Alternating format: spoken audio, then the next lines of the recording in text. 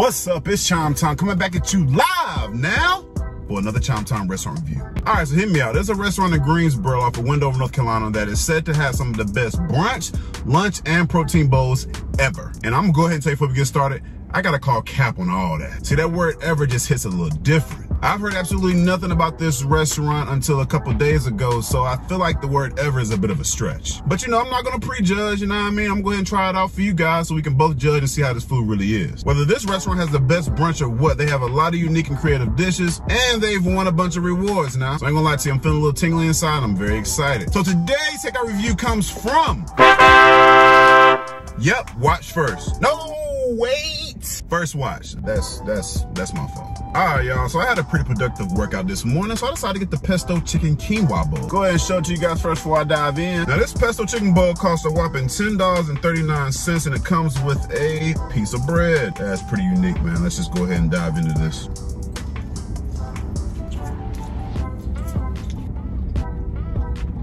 Okay. All right, y'all, so there's a lot going on up in this bowl right here. So we got quinoa, kale, shredded carrots, house roast tomatoes, topped with grilled all natural lemon chicken breast, basil pesto sauce, feta crumbles, and fresh herbs. So I gotta say, man, this is a nice blend, especially with the quinoa. Joaquin! Shout out to people that watch the progressive commercials, you probably caught that. So I like this bowl for the most part. I will say they could have gave me a little bit more chicken. They gave me a lot of quinoa. They could have gave me more kale, and they could have gave me pesto. I feel like the guy that made this, or Garrett, that made this bowl just forgot to put the pesto on here, because there is not a lick, and I mean a lick, of pesto on this thing. This is just strictly a chicken quinoa bowl. I'm keeping it a bang with you too.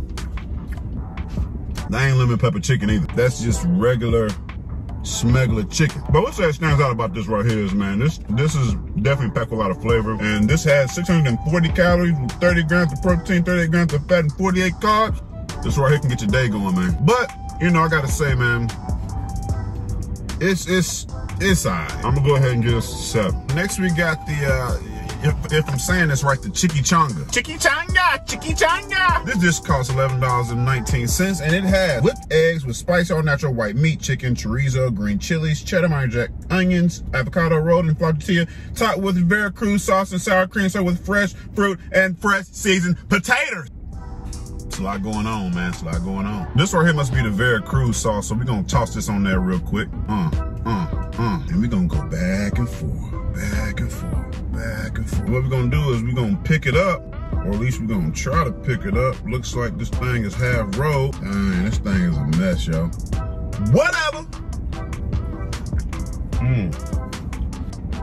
Okay.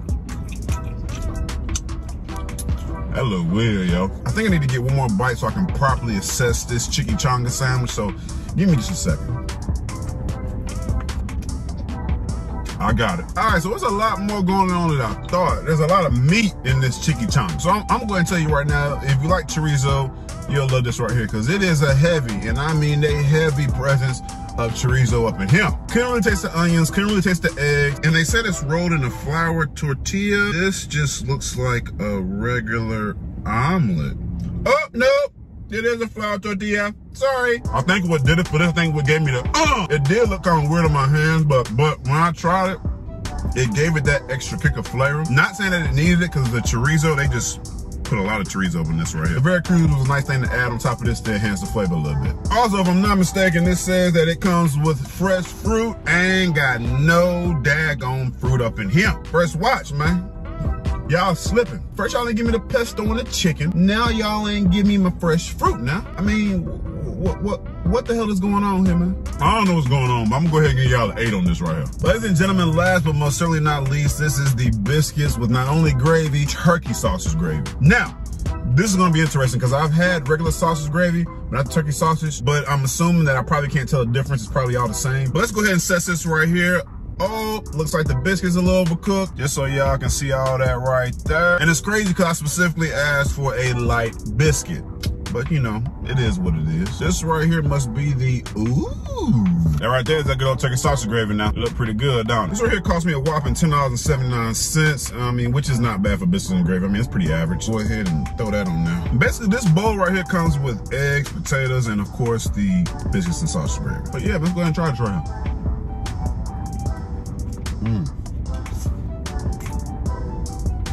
Oh yeah. Oh yeah. Let me try another piece. This time I'm gonna put a little bit of eggs on there. And potatoes and sausage gravy. And then we're gonna go in for the kill.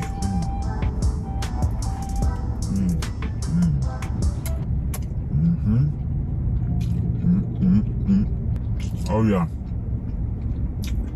Busting on so many levels. All right, y'all. Let me finish right here. Hold on. I'm going to tell you right now. If you like biscuits, bready biscuits like me, you'll definitely like that. Although the biscuit was overcooked, the other half of it was very bready and thick, which that's what Daddy likes. Also, when I poured the turkey sausage gravy on the biscuit, it took it to a whole nother level. I don't know what they did right here, but I can eat this plain all day. Now, it is a little bit peppery. You know what I'm saying? It's a little peppery if you don't like peppery gravy. It's definitely manageable, because I can tell you, man, right now, this turkey sausage gravy right here make you want to hurt somebody. I am one of the biggest fans when it comes to biscuits and gravy and freaking wings. Although the biscuit was overcooked, which I do not know why they did that, because I specifically asked for a soft, like, biscuit. I'm gonna give y'all a pass, man. And I think what I like about the sausage gravy is, too, is that it's not, like, creamy. It is a little bit on the thick side, which, again, I love it thick. Some people make the sausage gravy overly thick, which it just puts a big damper on the whole dish. But this right here is kind of like that creamy and thickness, that kind of in-between joint right there. This right here is definitely busting. I'm sure if you try this, you will be amazed. So I'm gonna go ahead and give this a 9. Y'all already know what time it is. It's time for the experience. All right, so first off, it took my food a little bit over 20 minutes to come out.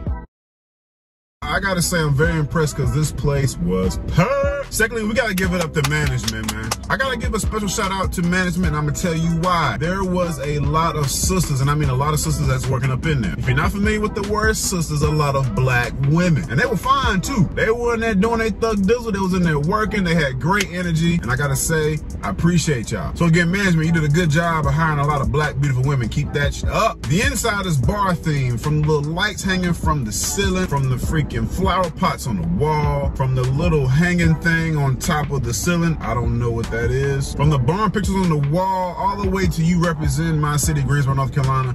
Everything looked good in barn theme. Last but not least, there was a bucket up front. It was like a lost and found bucket filled with umbrellas. I'm here to tell you right now, if you miss your umbrella, go to First Watch and get it, because I'm trying to tell you right now, brother like me, when it's raining outside, I'll be the first one to go up in there, cop me an umbrella, and leave like ain't nothing happened. So if you're missing an umbrella, you might want to go in there and pick it up before I do. And also, some of the people in there were wearing gloves to crack down on the COVID spread and the germ spread. I appreciate that. See, that shows me that not only that you care about yourself, you care about me too. And that just makes me so freaking emotional. Okay, let's carry on. Also want to give a special shout out to 2 people that helped me out in there today. The first person was Aaliyah. The second one was Jemiah. Jemiah, okay, her energy was off the chain, straight popping. And then all of a sudden, interception. And here comes Aaliyah. Aaliyah came over, took over, showed me her favorites, showed me what she liked, told me the fan favorite, and was like, you need to get that. Bam. And I was like, ooh, okay. And also, Leah had someone beside her. I'm not sure if she was her first day or first week or what. But if you're watching this video, good luck to you. Good job. And Leah and Jemiah are the people that you need to be sitting up. Now, unfortunately, ladies and gentlemen, it's time to get to the dislikes. I'm gonna be the first to say, if you're going to this restaurant, if you've never been here before, it is super congested. And the tables are like right beside each other, right? I mean, at some tables, it was really hard for you to even get out without your ass hitting the other person in the face. So yeah, I think you guys should look into that, because COVID is still here now. You don't want people farting in other people's faces and shit. Now, I'm not sure what it was. When I walked in, I looked to the right behind the desk. It was a pile of boxes just sitting there chilling. I mean, it was like 10 boxes. Then I looked at it again about 10 minutes later, someone took and threw a cover over the boxes as if it was gonna hide the boxes from being there. Yeah, like, that just looked really tacky to me. I understand y'all busy, you know what I'm saying? I understand y'all working. I understand y'all guys to do. But I need y'all to move them boxes, man. And last but not least, when I put my arm on the ledge of the register, it did look a little dirty. It looked like somebody spilled some coffee right there and somebody was too lazy to clean it up. But you know what I'm saying? It was busy in there. That could have just happened that day or this morning. And I'm gonna give y'all a pass on that, because like I said, y'all were in there working, man. I'm here to tell y'all, man, if y'all don't believe me, man, y'all need to go to First Watch on Window. There was a bunch of women in there holding it down. Also, not to mention, they had a 97.0 sanitation score. Good job. Is this restaurant worth coming to?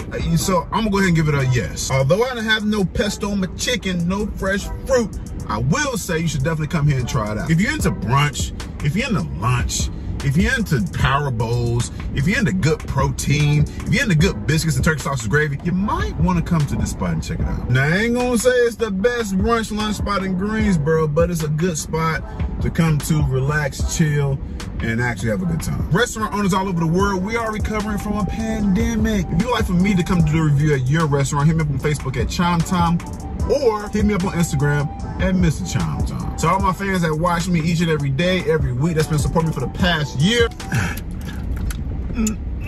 thanks for the support, keep supporting me, and until next time, peace.